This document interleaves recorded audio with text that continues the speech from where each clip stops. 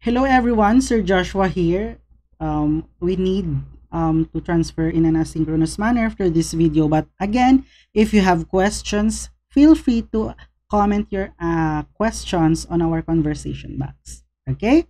So for today class, we will be discussing about your information technology system or your IT systems that are applicable in the nursing practice. Okay? So while nurses agree that new healthcare technology and innovative medical devices can help them, they also agree that technology shouldn't replace the day-to-day human interactions. So lain gid class nga ang nurse gid mismo ang physically present to do the job for the nurses. Okay? Working directly with the patients rather is a huge element of healthcare, and nurses provide a crucial element of interaction that allows patients to feel at ease.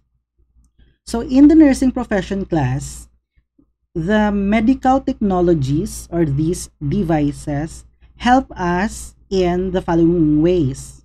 Number one, it helps the nurses with the routine processes. Like for example, monitoring your patient or checking the vital signs and so on and so forth. The next role of your technologies class in nursing is that it decreases your human mistakes and errors that can come from too few nurses who are working long hours with too many patients, especially if nurses are working overtime. No, they really need the help of those machines or devices to provide your effective and efficient nursing care. Okay, so without further ado, let's try to check these technologies or devices that helps with our nursing care. First class is your barcode. Okay, your barcode assisted medication administration or simply your barcoding. Okay, so this one class is also called as your BCMA. So with the help of your barcoding class, it verifies the drug that is being administered to the right patient at the right dose and at the right route and at the right time. Remember your rights in giving your medication class in your health ethics. Dapat tandaan ta nga maghatag kita medication, dapat right drug, right patient, right dose, right route, and your right time. Okay, so with the help of your barcoding, at least we know that we are giving the correct medication para sa aton nga patient.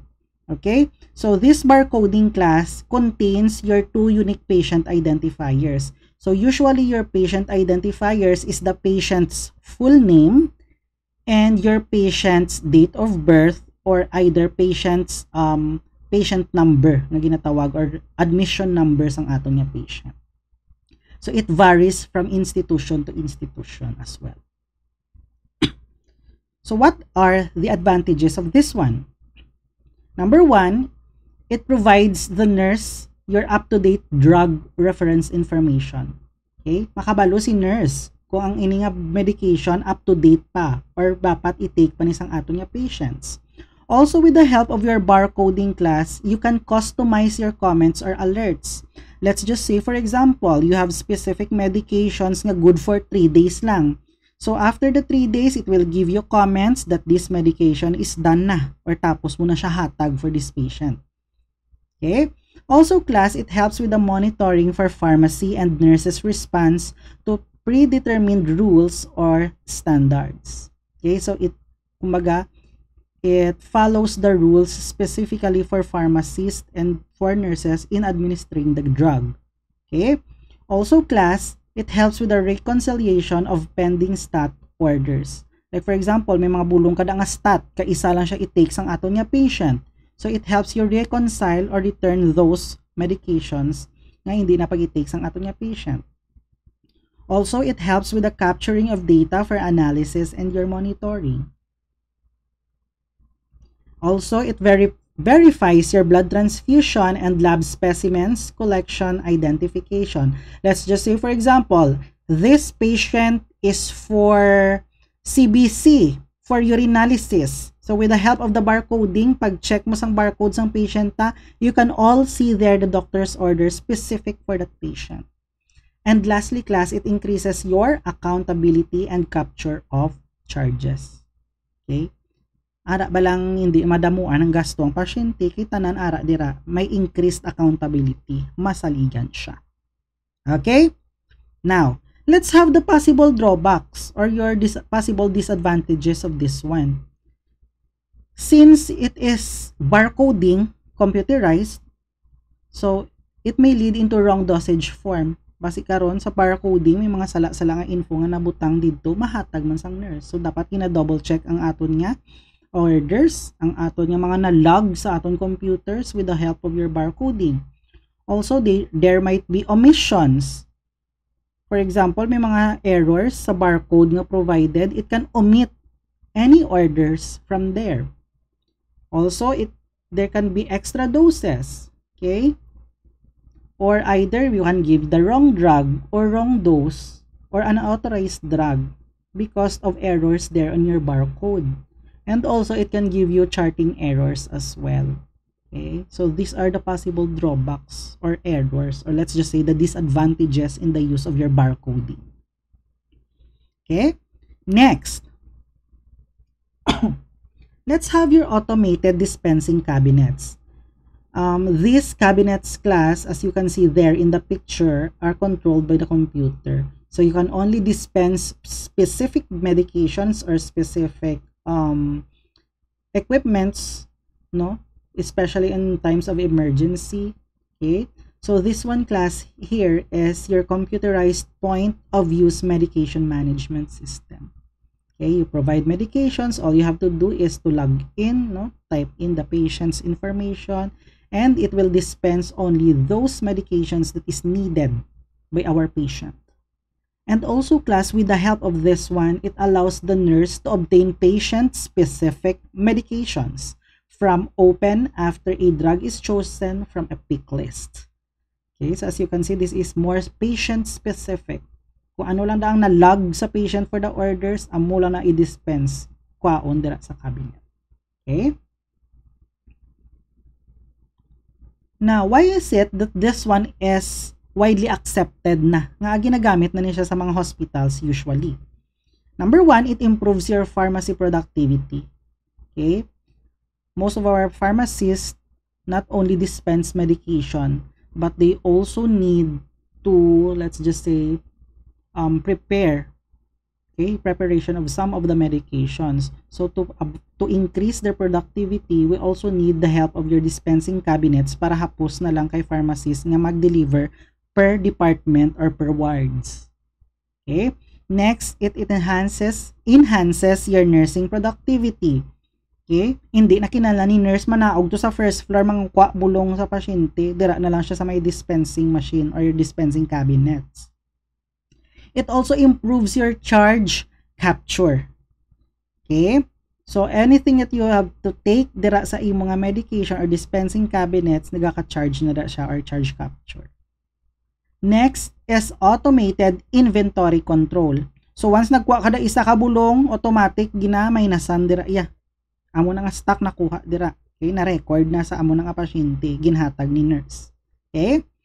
We also have your improved security of controlled substance. Of course, especially mga medications nga, let's just say, budlay makakuha reseta for that one.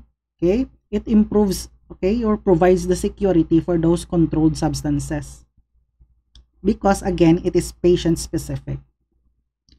Next is we have your timelier drug availability.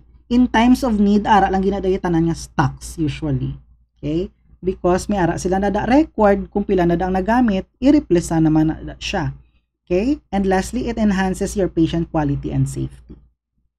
However, with the use of your automated dispensing cabinets class, it can also have your disadvantages or your possible nga mga drawbacks. Like for example, lack of pharmacy screening of medication order prior to your administration.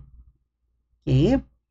Let's just say for example, nakulangan na bulong kay tanan nagkalaurot na. Okay, hindi na masyado ma-screen ang mga bulong nga ginapambutang da.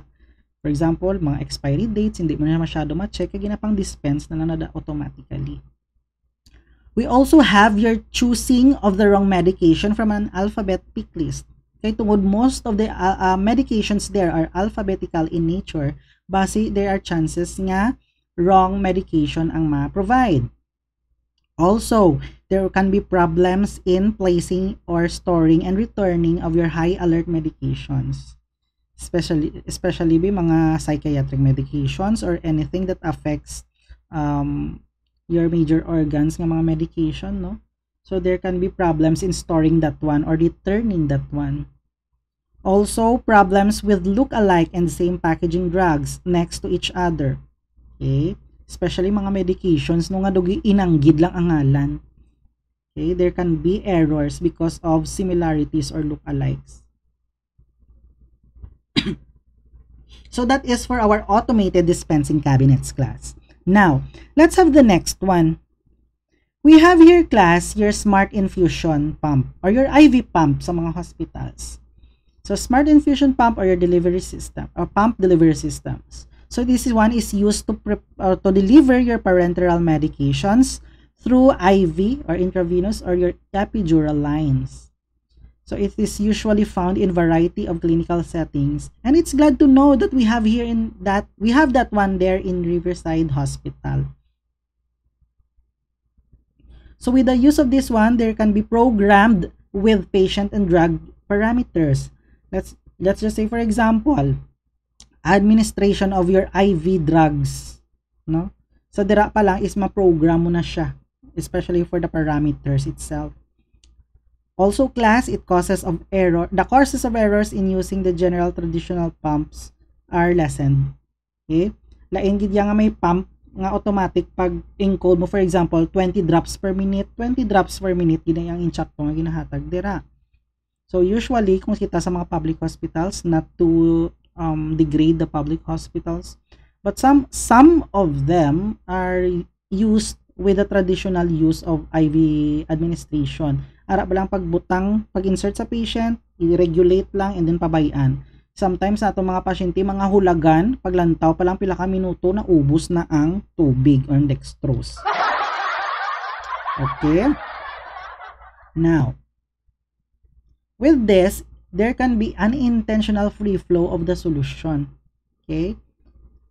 Muna siya, kung mapabayaan, taman kung kisabi ang ato nga mga machines, there can be unintentional free flow of your solutions. There can be also errors in the programming. So, even though we are using infusion pumps, we really have to double check the encoded nga mga information or flow rates nga gina-adjust natin dito. And then there can be incorrect, inappropriate, or miscalculations, especially with the provision of your IVTT drugs, no? IV drugs nga ginatawag. So dapat double check yapon even though we are using this smart infusion pump. Okay? Also class, we have your CPOE. I think this was mentioned way back our last or the previous lesson, no? So your CPOE class or your computerized physician order entry is used for direct entry of one or more types of medical orders by a prescriber into a system. Specifically, doctor's order, dira na lang gina-encode baton sa program or sa hospital management systems ang aton nga institution. Also, it allows the access of records and enter your doctor's orders. Also, it includes passive and active feedback systems. Okay? Pwede ka daya ka reply or pwede ka na daya ka provide feedback. For example, you provide information sa doctor that this specific medication yung in-order ya was already given. Pwede ka na mabutang. For the advantage of this one class, of course, it improves the quality, your patient outcomes, and the safety. It's because biskan layo si doctor, pwede na mahatag mo provide through the doctor's order na computerized na. It also reduces your variation in care to improve your disease management. And lastly, it improves your drug prescribing and administration. Okay? Especially with the teleconsult, maghatag sila doctor's order. It can be used in this manner, your CPOE. Okay? Now, let's proceed with the next. Let's have your critical care applications. From the word critical care, of course, sa mga ICU, intensive care sa atong mga patients, no? Or emergency usage. Let's have the IT capabilities in your applications in critical care settings. Number one, it processes, it stores, and it integrates your physiologic and diagnostic information from various sources. Of course, you can have all the access of information related to the patient diagnosis, the history, and everything that encompasses your patient. Also, it provides present deviations from your preset ranges by an alarm or alert. Okay, for example, there are alterations in the vital signs. The use of these IT applications for the critical care settings, no, mag-alarm lang na siya. Okay, gives information to your healthcare providers nga patient is in danger, for example. Okay. Next, we have your accept and store patient care documentation in a lifetime clinical repository. So all of the data provided, no, all your interventions, all the managements, with the help of your IT, gaka-save na da. And also, it has the trend data in a graphical presentation. So makitaan mo lang, for example, ang mga results, no, like for example, your ECG through the waves. Makitaan mo da tanan nga results, or it is visible with the help of your IT apps or your capabilities. Aside from that, of course, it provides your clinical decision support through alerts, alarms, and protocols. Also, it also provides class access to your vital patient information. It comparatively evaluates your patient outcomes, no? So, may ara na ta kumbaga nursing care plan nga mahimo because of those results found on your apps or your applications or your technologies.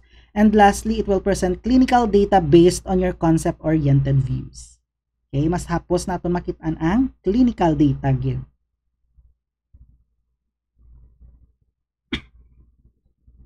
So sa aton sa hospital in the critical care setup, we have this class, your so-called data connectivity infrastructure or your DCI. So the term medical information bus in this one is used to classify the backbone of your information exchange.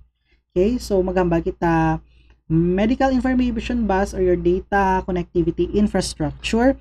It used to send the workload generated by the patient care devices. Kumbaga through the signal, no, ang iya nga results ma-provide or makuha naton or ma-generate naton with the help of your monitors, for example, or with the help of your ventilators or your IV pumps, no, in the modern critical care setting.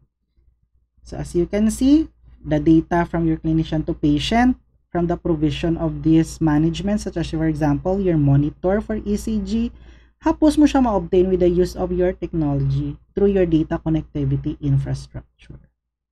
Okay? Now, let's have the different physiologic monitoring systems.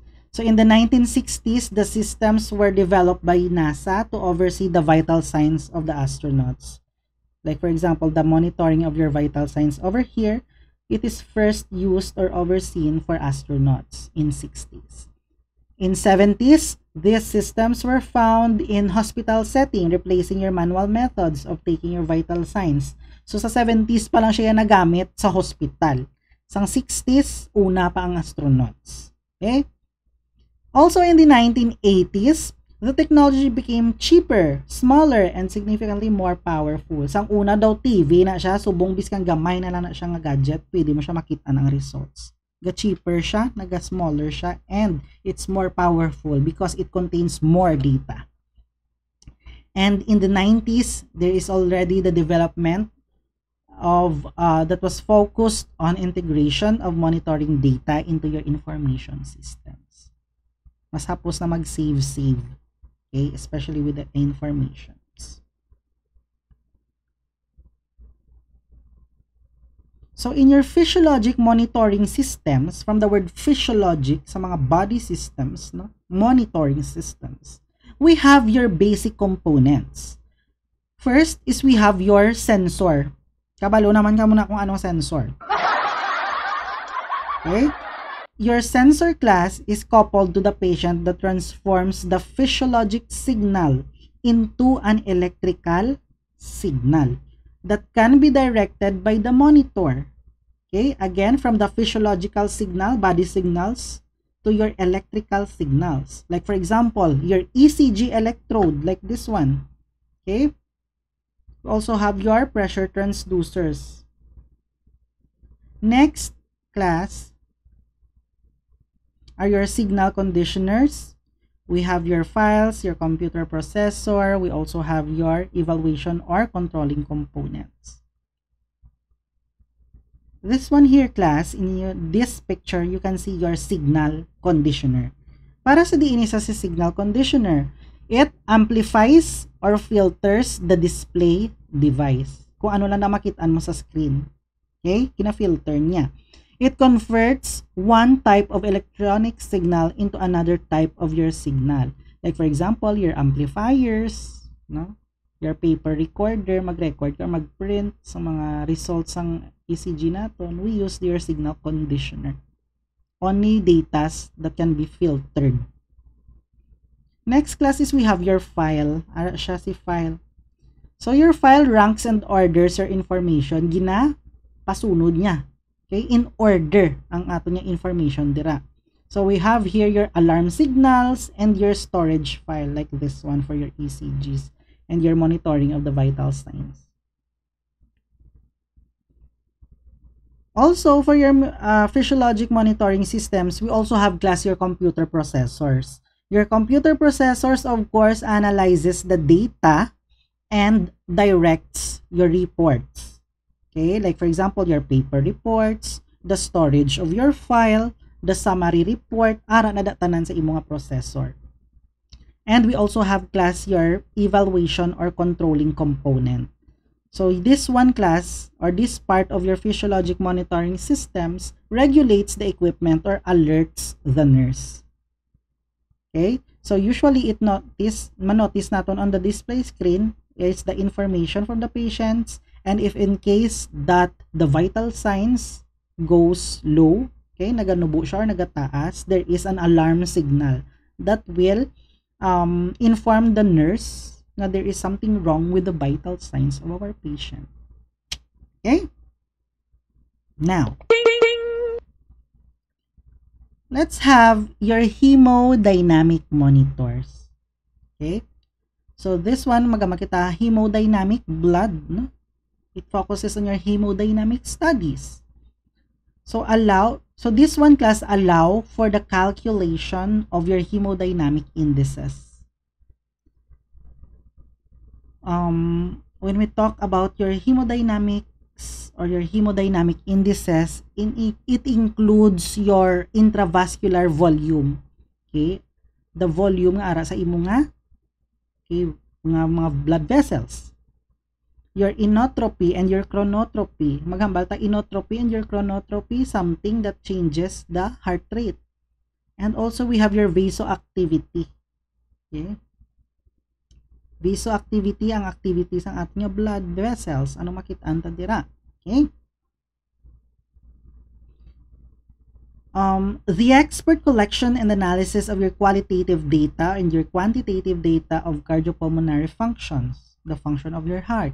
And also, class, it includes your clinical observation, the use of your electrical photometrics, excuse me, your pressure transducing equipment and other non-invasive devices, as well as the application of several intravascular catheters. Mga catheters na di ba lang sa aton sa mga patient na ginatakod through the blood vessels, no?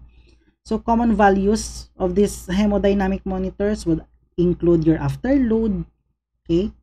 Your cardiac output, mga makita cardiac output, ang amount or volume nga ginapagwa sang aton nga heart if it pumps, the cardiac output. Next is we have your central venous pressure, no? The pressure within our blood vessels. We also have your mean arterial pressure for the arteries.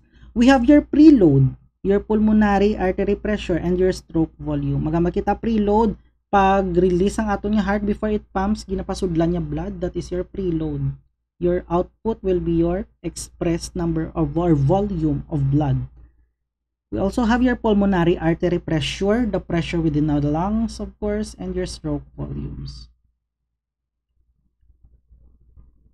Now, para sa diin ini nga mga hemodynamic nga mga monitors, number 1, it measures again your hemodynamic parameters, mga blood volume. Okay? It also closely examines your cardiovascular problems, okay? Especially with problems with, like for example, your congestive heart failure. Makita tada ang ilang mga problems, especially with the amount of blood nga gina-pump in and pump out niya. Also, it evaluates your cardiac pumps and your volume status. Also, it recognizes the patterns and extract features. Okay, your heart rate. Okay, the ECG, your waves. Okay, your PQRS ng mga waves. You will discuss more of that in your cardio when you reach your medical surgical nursing. It also assesses your vascular system integrity. Okay, basi karon dumabugto na dang iban mo nga mga blood vessels. Okay, so it assesses the vascular system. And lastly, it evaluates your patient's physiologic response to stimuli. Other than that class, it also continuously assesses your respiratory glasses. Remember, in your anatomy and physiology, your heart works with your lungs, and your lungs works with your heart. Okay, especially with the gas exchange, oxygenation. So it also assesses the respiratory gases. Also, it evaluates your blood gases, your electrolytes, and estimates your cellular oxygenation. Magamakita cellular oxygenation, ang ato na bala nga pulse oximeter. Okay, the percentage of how many, kumbaga ano kadamo ang oxygen nga ara sa ato nga blood. Okay? Also, class, it continuously evaluates your glucose levels. Okay, with the help of your hemodynamic monitors, ma-monitor taman ang ating glucose levels or evaluate your glucose levels and automatically transmits the selected data to a computerized patient database. So as you can remember a while ago, no, with your DCI or your data connectivity infrastructure, anything that is connected with that specific technology will be transferred into a computer. Okay, that is why in your hemodynamic monitors, mas save gina siya, makita gid ang patient data. Naga-auto save na to siya sa computer. Now let's have class your non-invasive, mga wala ginapasulod. Okay, non-invasive, wala ginapasulod sa pasyente, wala gina performance ang procedure gid. Like for example, your IV cut downs, wala na siya. Okay?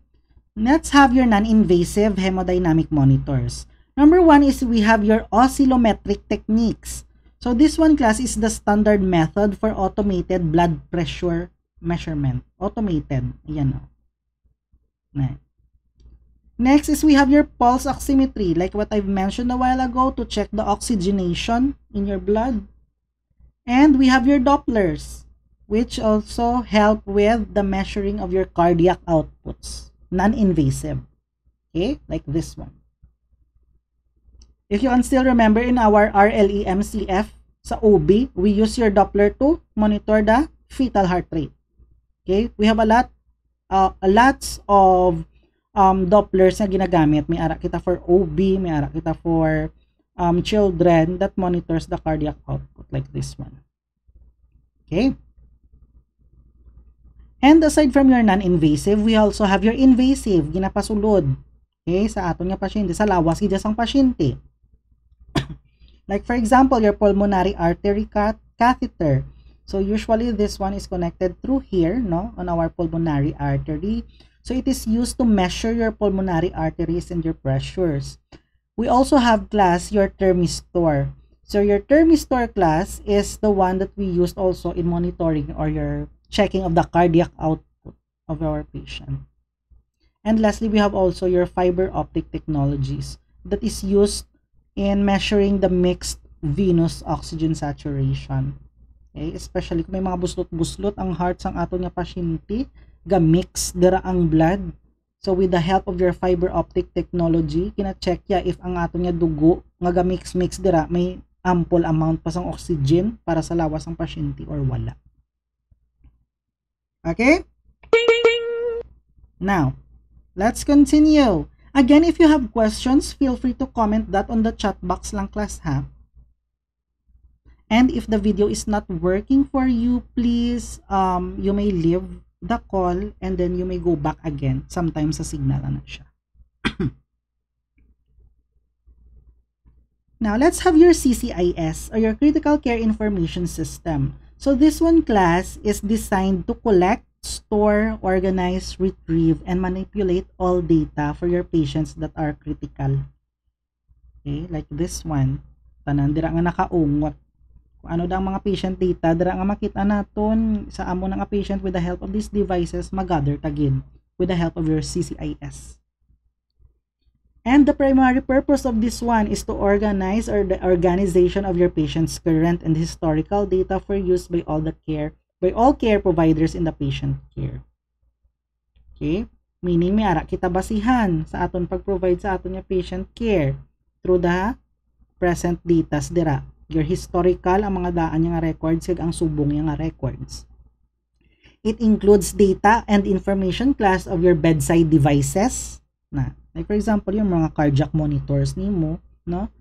Results from the ancillary department, your medications, your doctor's order, your assessments gathered from the clinical team, and your plan of care for that patient. So tanan-tanan naka-stable na plus star na dira kumbaga sa imo nga CCIS. So ano ni siya ang unod sang ato nga CCIS? So usually it contains your patient management. Sa patient management class, ang unod niya na dira is your admission, your transfer, and your discharge data from your department's IS or information system. Kung ang pasyente admitted, kung gin-transfer na siya halin sa ibang hospital or gin-discharge na siya. It also contains your prognostic scoring systems to assess the severity of illness of your critical patients. Okay, like for example, your neurovital signs. Okay. And also it helps with the healthcare organization system to schedule patient care activities. For example, ang pasyente mo inog pa x-ray, buwas, automatically makitaan mo na siya nga ang patient, no, is for laboratory or for x-ray sa amo nang adlaw. Gina-notify niya kung baga in your CCIS. Aside from that, it also contains the treatments and your diagnostic testing. Next class is your vital signs monitoring, of course. Vital signs and your other physiologic data from your bedside instruments are automatically acquired from such, are incorporated into the database of your system. Also, it contains your interface and your graphical displays and contains the group of information for easy viewing and trending. And of course, in your vital signs monitoring, ma-monitor naton and device ang aton nga datas that are interfaced to your flow sheet. Maghambal ka class flow sheet, okay? Tanan-tanan na nga data nakapasunod from patient's vital signs, your RR, your TPR, flow sheets, your vital signs bala is an example of your flow sheet. Naka-plus star na. We also have your diagnostic testing results. From the word itself, diagnostic testing results, okay? Mga laboratory or radiologic results na da. So usually gina-display ginadada ang iyang results and clinicians can access the picture gidya of that information. Okay? Next, clinical documentation. So this is your patient's assessment flow sheets. Okay, tanan yung mga assessment data or sheets ang aton yung nursing care or for the patient care. Next is your flow sheets organized by body systems. Cephalocaudal approach. Diba, dumduman nyo sa inyong health assessments when you do your assessment sa patient head to toe. Cephalocaudal. Okay? It contains all of the informations there via body systems. And then all disciplines can document patient assessments.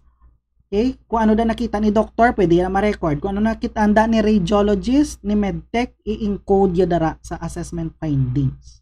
It is collaborative in nature. And it alerts also your automatically generated records for your patient at risk for fall, no? Your pressure ulcers, and other factors indicated for the patients. Like for example, ang aton patient is mentally incapacitated, at risk siya for any danger, gina-notify yan na dira sa mga clinical documentation. And aside from that, it also contains your calculations for physiologic indices, no? Like for example, anong mga normal body weight niya dapat sa among edad para na nada siya. And it also contains your patient acuity, your classification, productivity measures, and other indicators as well. Basi katulog na kamo daang. Okay. Next is your decision support. Magambal kita class decision support. It provides your alerts and reminders to guide care in accordance to your evidence-based guidelines. Okay? May mga guidelines dira nga nagatuhaw kung ano himuon sa pasyente ta kung naamo ni siya, and so on and so forth. So the point of care access to the knowledge bases that contain information on your evidence-based guidelines of care, your drug information, your procedures, and your policies that can guide to decision making. For example, nagcritical si pasyente. Kung nagcritical si pasyente, ano himuon ni nurse, nakalista na datanan. Again, decision support. It helps you with the decision making. Next, we have your medication management. Of course, with the use of your barcoding, like what I've mentioned earlier, no, in administrating your medication through electronic technology. Your medication administration flow sheets are also there. Mga medication record mo ara na da. Anami pagidi class is that it contains your calculations for your IV drugs. Your IV flow rates, no, for example, and the total intake and output schedules ara na datanan on your medication management. Next is your interdisciplinary plans of care, or your care plan nga interdisciplinary, tanan-tanan, may pang PT, may pang doktor, may pang medtech. Okay, ara na datanan. So again, your interdisciplinary POC or your plan of care supports your multidisciplinary documentation. So tanan nga charting, hindi lang sang doktor, pati nurse, pharmacist, ara na da. So it contains your special flow sheets, okay, that incorporates your treatments and your interventions, and contains your workflow management solutions that help arrange the numerous simultaneous process of your patient. And lastly is your CPOE, or your provider order entry. So with the help of your POE or your CPOE, there can be electronic entries and communication of your patient orders. Tanan, again, tanan nga doctor's order, computerized na lang. Ara na tanan. Isa lang ka-type ni doctor kay ipasa sa imo na send na dayon. Order set displays to guide clinicians to adhere to evidence-based medical practice. Meaning, ang tanan nga doctor's order ginapakita, ginadaya tanan nga data along with the signature of the doctor and all. And there is also integration of your provider order entry with interdisciplinary cares. Nakaisa-isa plus star. Again, pang PT, PT care, nursing care, radiologic care, and pharmacy care, or pharmacological care for anong patient. Ara na nada. So those are your CCIS, or the Critical Care Information System, which is usually present sa ICUs. Or intensive care units. Okay? Now, we're done with the ICU. How about sa sentro? Sa mga community settings. We also have that one class. Okay? We have your community health applications. First is your community health nursing. Di ba sa ato niya CHN? If you can still remember, no?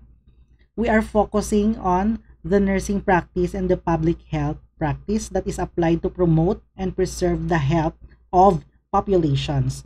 So, ang aton nga computer applications or health or IT applications will focus on the population as a whole. Okay? So, in your CHN class, ang aton dira nga standards or ginatutukan is we incorporate your health promotion, we have your health maintenance, we have your health education, okay, which is one of your subjects, no? Health management, coordination, and continuity of care. Okay, so amo na siyang standards nga ginasunod naton sa community health nursing. Again, we incorporate health promotion, health maintenance, health education, health management, coordination, and continuity of care. So there is class a unique blend of nursing and public health practice that is woven into the human service, that if properly developed and applied, it has a tremendous impact on the human well-being. So according to DOH, no, mas lain gidya if ang ato nga nursing and public health practices kuno are woven into human service. There is connection. Okay? So the goal of your CHN, di ba, is to raise the level of health sa ato nga mga citizens or citizenry. Okay? That is why we also need ITs in the IT with our nursing care in the community.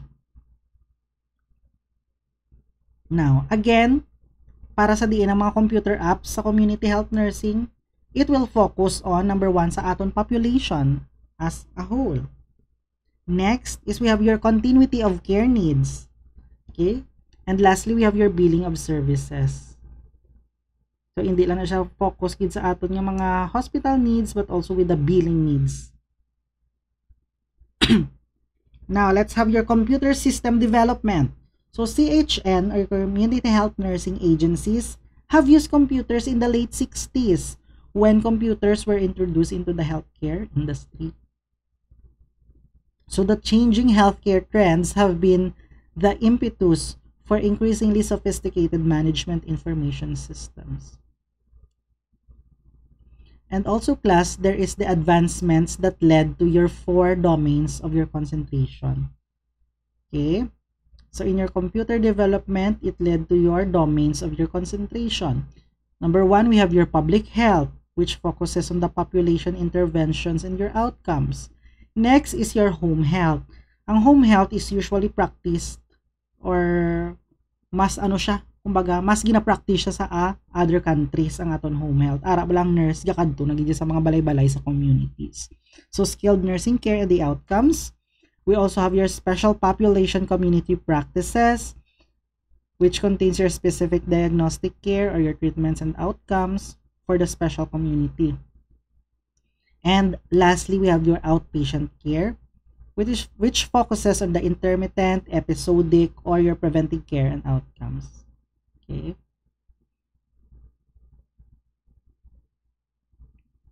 Tandaan ta class that in the public health, it should be coordinated effort at the different levels whose mission is to fulfill the society's interest in assuring conditions in which people can be healthy, according to your IOM. So, in your public health, dapat may mga focus kita ng mga public health professionals. Number 1 is we have to prevent, identify, and investigate and eliminate your community health problems. Diba sa CHN naton may ara kita community nursing diagnosis. Gina-identify naton ang community health problems. So as nurses, part of our public health professional nga role is to focus on the preventive, okay, in identification, elimination of these problems. Number 2 class, we have to assure that the community has all the access to healthcare. Okay? Ang budlay sa ato nga population sa mga communities naton, nabudlayan sila kuno mag-access sa healthcare. Even though nga hapos na siya dapat, kay ara ang presence ng ato niya city health center, health centers or your community or city health nga mga offices. Next is that we have to educate and empower individuals to adapt to healthier behaviors. If you will have your duties in the near future in your communities, isa sa mga role nyo gid is to help educate. Okay, you educate the community with the practices, no, nga maka-benefit sa ila, especially with their health. Okay? Now, let's have the classification system sa aton nga community. We have here class your CCCS or your Clinical Care Classification System, which is also known before as your Home Healthcare Classification. So as you can see on this diagram, it contains your HHCC or your CCCS. This one class is a standardized language or vocabulary designed to document, to code, and classify your computer processing. Okay, or classify your computers rather. So it helps with the processing of your patient care in any clinical care settings by any healthcare provider. So it is used to electronically track and analyze your patient care over time across the settings, your population groups, and your geographic locations. So meaning tanan nga healthcare focus, no, ma-contain na siya within your classification system for the community. Ara na data na nga data, mapa-individual man na or mapa-population groups or mapa-family man na siya. Okay? So in your CCCS, it consists of your two interrelated taxonomies. Okay, may mga terms kita dira nga ginatawag. Ang mga terms nga ina can be used in your nursing diagnosis. Okay, mag-diagnose kita sang families in which may unod na siya kuno nga 182 nursing diagnosis and or patient problems which uses your three modifiers. Okay, what are your modifiers? Okay, at risk for, possible risk for, mga muna siya. And lastly, we have your nursing interventions. Okay, sa aton nga CCCS, may mga nursing interventions na nga na plus star. So it contains 198 interventions and uses your 4 modifiers. Now, basi ka tulog na kamuda class ha. Okay. Next is we have your community health systems. So this one class refers to your computerized IT system specifically developed and designed for the use in your community health agencies, local and your state health departments, and your community programs and services. Okay. For a while class, let me just drink my water. Okay. For a while.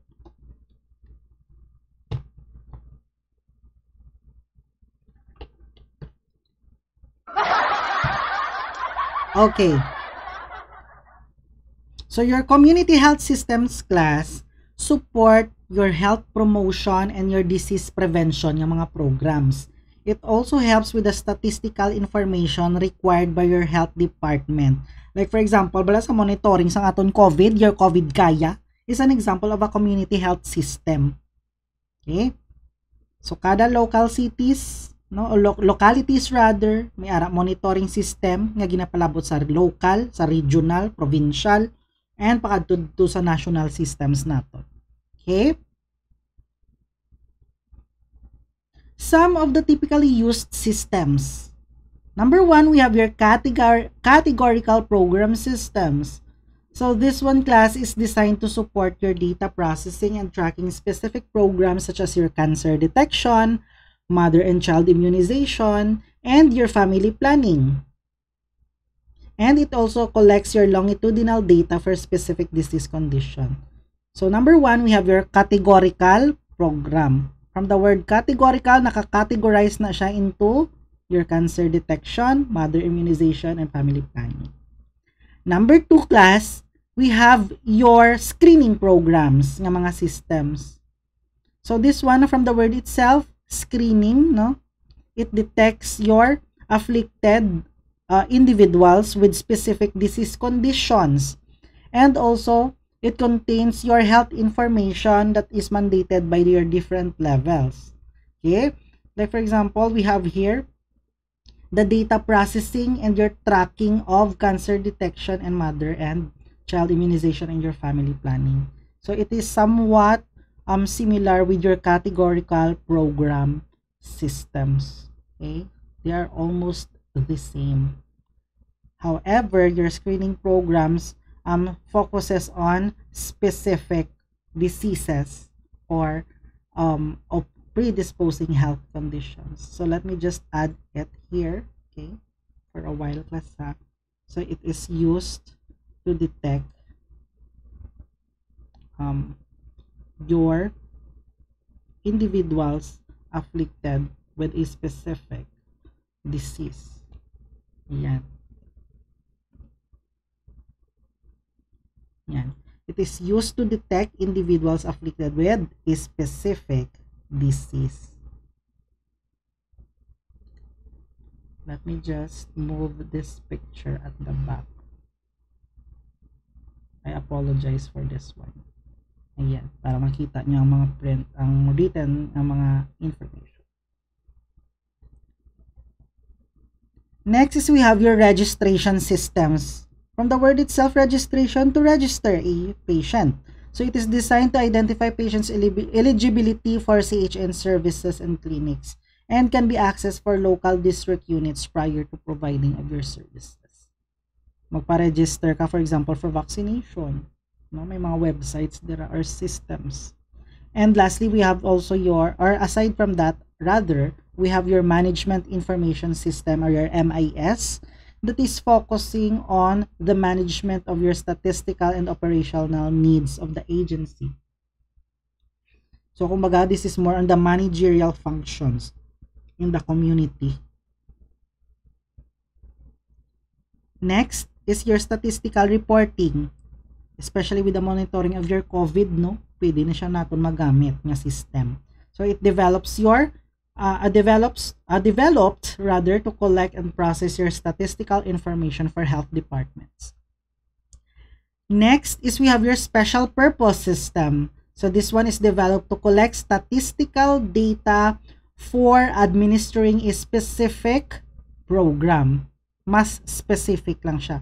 For example, for malaria monitoring, dapat for malaria lang na siya nga monitoring system. It has a special purpose on a specific lang nga program, regardless of what type of agency it is.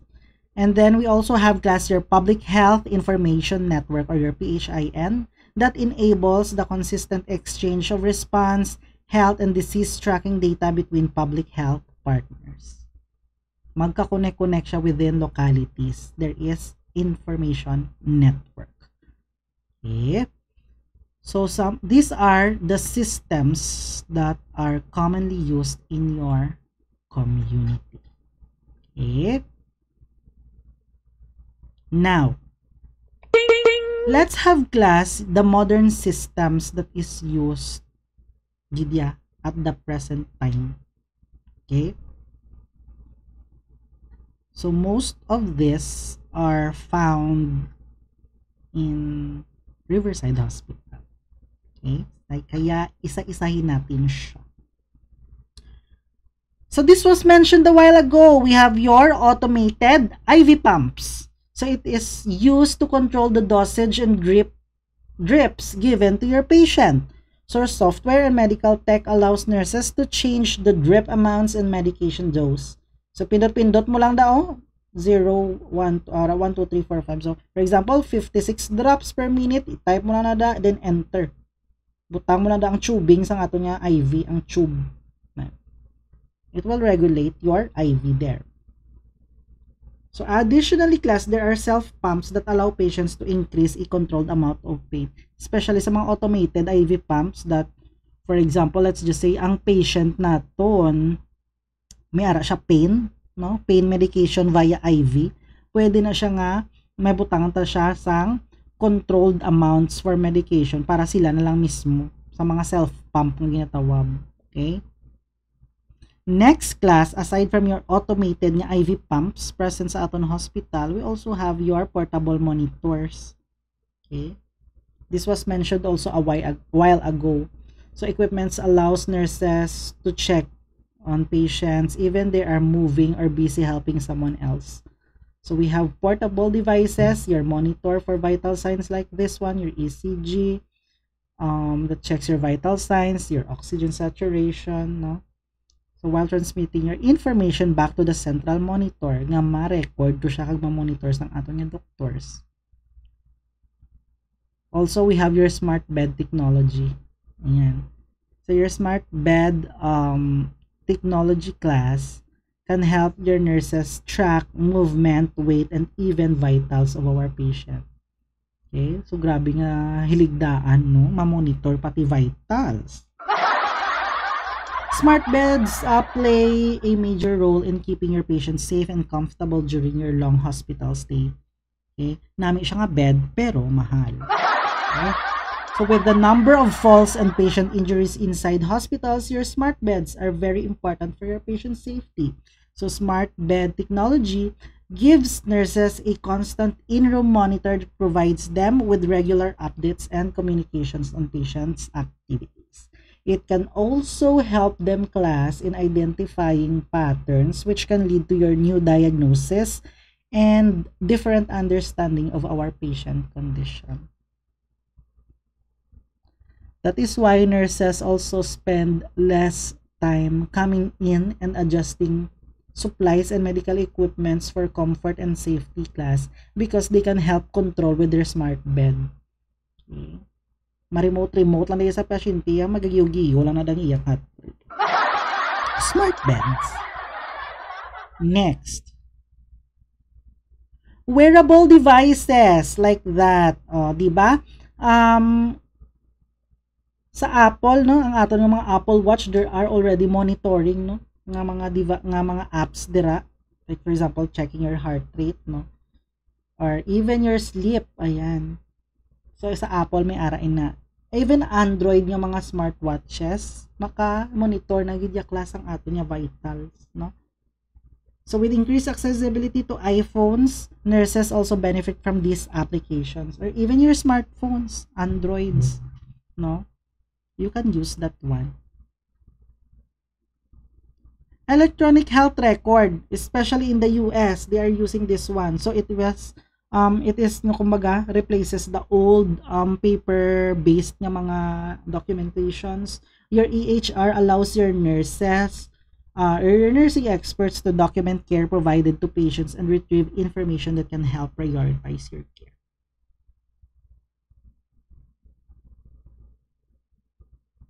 Next, we also have your centralized command centers. So it improved the patient experiences and better ways for nurses and doctors to manage supplies, clinical technology, and your capacity. So this is done through software applications. Mga apps na kumbaga sa imo mga devices. Okay? So may mga centralized command centers. Like for example, Microsoft Teams. Sa aton sa eskwelahan amo na siyang centralized nga command center. Tanan tanga klase ara dira. So same also with the hospital, may command centers man sila dira or apps. And your telehealth and your apps, telehealth apps rather. Nagabulol-bulol na siya. Telehealth apps.